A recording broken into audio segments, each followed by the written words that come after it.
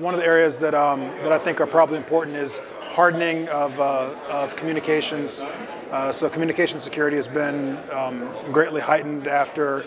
the recent incidents, and there's been some recent work to make completely secure end-to-end communication possible, and very strong identity systems, very strong cryptographic systems, and getting only the end users to have that strength and know that there's no adversary in the middle challenging their privacy, I think is going to be an important outcome of this work.